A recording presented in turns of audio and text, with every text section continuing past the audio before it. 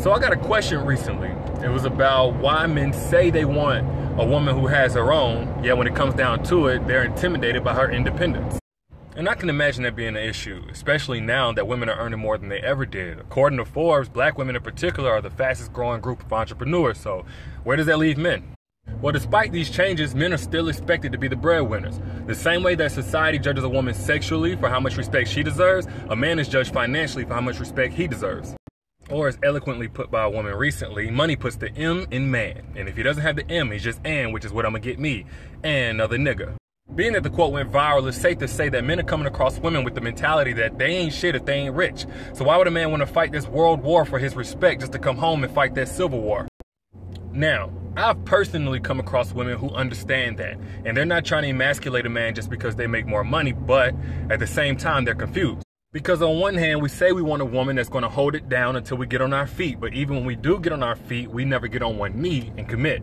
Or we say we need a woman who's going to help us reach our full potential, except when we come up, we switch up and leave her for a woman who we feel like is more on our new level. Or even worse, when they want to build with us, but we simply won't do better, which is why a lot of dudes get intimidated, not because the woman is independent, but because we have to step our game up in order to keep her.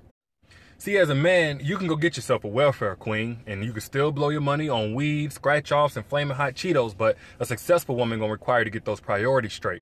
And it's only so many times she's gonna get her ass up and go to work while seeing you sleep in before she changes the locks, the Netflix password, and tells you to pack your duffel bag and go. But long before a woman gives up on us, she's already tried her best to push us to be better. The problem is when we confuse it as her pushing us around. Let me ask you something. Where would Barack be if he told Michelle, you gotta let a man be a man? Why are you trying to control me? When she was his mentor, making him focus on his work. Probably wouldn't be in the White House. My point is, if you want to feel like a man in your house and be respected, that's cool. But the smart thing is not to get a woman who requires less, but to get a woman who requires more and give her more to respect.